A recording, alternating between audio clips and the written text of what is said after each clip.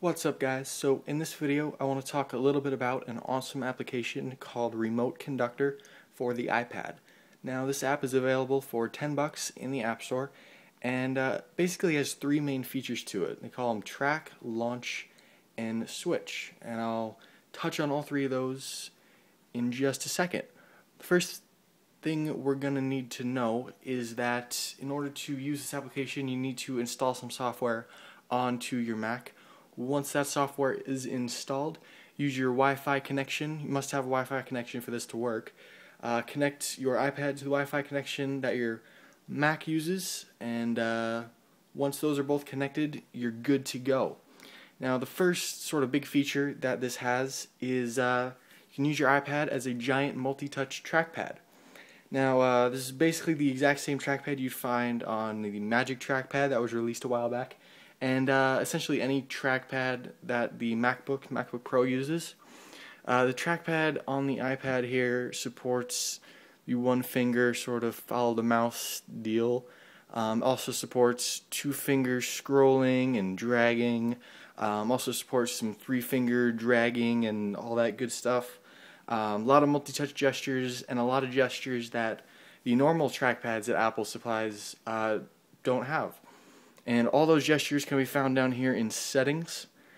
Click on the little setting icon, click on View All Gestures. Has nice little diagrams. You can scroll through, look at all the different gestures that this supports. So for those of you who love trackpads, there you go. You're welcome. Your iPad is now a big old trackpad. Second big feature of this app is the launcher feature.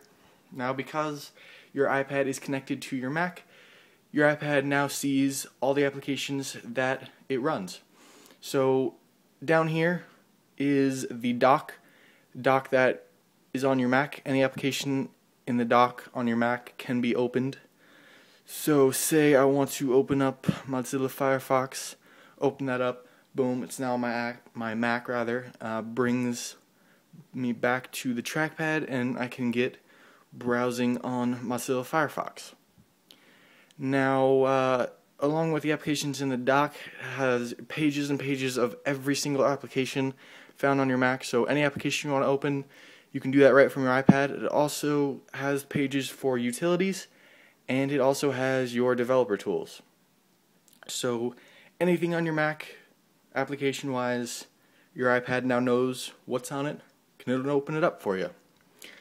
Third big feature of this application, similar to Expose on the Mac, it is the switcher section here, and basically every application that's open, it's going to be shown in the switcher.